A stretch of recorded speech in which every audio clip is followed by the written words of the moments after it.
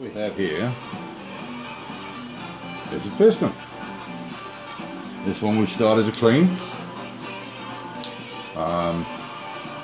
We have lands which sit in the back here. The bottom of a hole of a ring groove on a piston is called a land. In the bottom land, which is the oil control land, we have oil return passages that you have to find a device that will go in and clean the passage out of any congealed oil and carbon buildup that could be in there once having removed the rings. When you do an engine rebuild, if you're not replacing the cylinders, the pistons, because they don't need replacing, you should always replace the rings. So to make sure that your rings seat properly on the piston, you have to clean out all the ring lands. We have a a land cleaning device.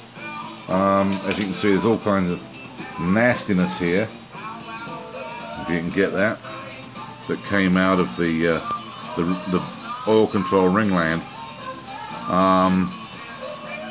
That's congealed oil, soot, carbon buildup, all sorts of nastiness. You don't want that in when you put new rings on. What is called the second groove, because it numbers from the top. So the second groove, unfortunately our land cleaning tool doesn't have a probe that is small enough to get in there, and I really don't want to go grind one.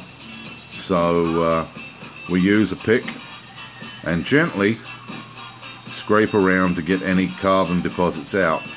What we don't want to do is remove any of the aluminium from the piston or cause any nicks. Oh. So we just need to use a pick to remove any nastiness that's built up carbon or residual oil that's in the land of the second ring groove. Same for the first. Again, on this particular piston, my land tool has not got the right size probe for it, so it's just a matter of gently working whatever's in there out. You could use a wire brush to get rid of a lot of the built up carbon. You do so gently. Do not use a wire brush that's attached to a drill or a air tool. Those are just will remove the carbon, but they will also remove some of the metal substrate, and you want to avoid that at all costs. This stuff is pretty tough. I mean, I'm digging into it with a pick and it just does not want to move, but just persist and gently scratch the surface and you'll get it to flake off without damaging the piston. Once you've got the piston clean, you should check all around the skirt for any cracks, abrasions, abnormal wear. You should check around the pinhole again for cracking, abnormal wear. The pin will move up and down. It's pressed through the piston, through the connecting rod, and through the other side of the piston. So the connecting rod is where it is actually pressed through. It's an interference fit. It should slide. If there is any rotational movement between the rod and the piston, not a very good demonstration. I usually put this in a vise and put a dial indicator on it to check that. You would have to have the piston and rod separated, have the pin checked for for shape and size, and find out where that rotation is coming from. Either replace the piston, replace the rod, or have the rod and piston resized and a new pin put in. That's about it for clean pistons. I mean, this needs a little more cleaning before we re-ring it. But just to show you a piston as it comes out of the engine.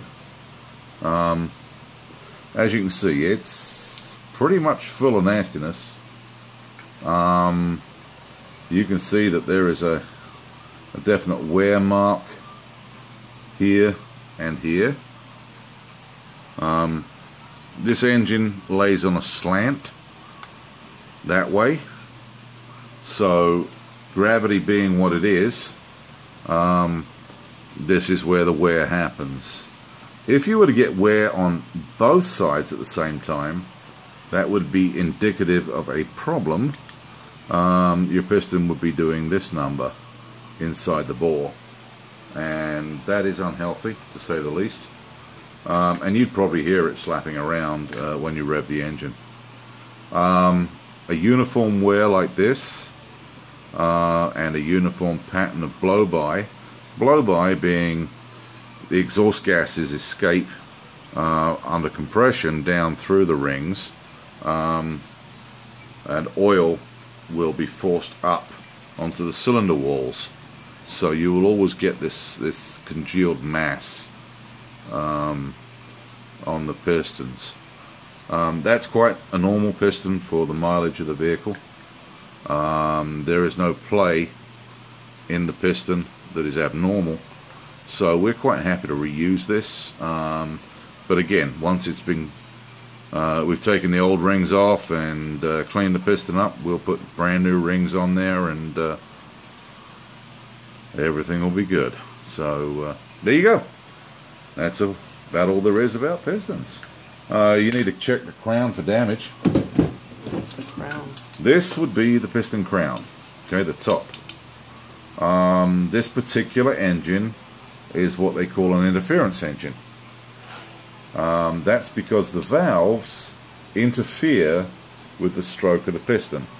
The piston goes up and down, okay, and the valves, you've got, actually have 4 valves on this, but I'll just demonstrate 2, open one at a time, or 2 at a time, dependent upon the configuration. This one happens to be 2 at a time. The valves that connect through the cylinder head to the cylinder here, when the piston comes all the way up, are closed. Okay? If the valves go out of time with the piston, they will be open when the piston comes up, and it will hit the piston. Okay, that's a design of the engine, and that's why it's called an interference engine, as against a non-interference engine where it doesn't matter the position of the valves, the piston will always clear the valves. Differences. What are you going to do? Everybody's different. And those are the other 2.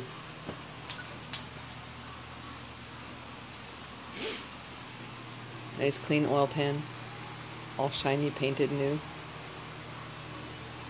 Engine block. And the head should be coming in on Monday.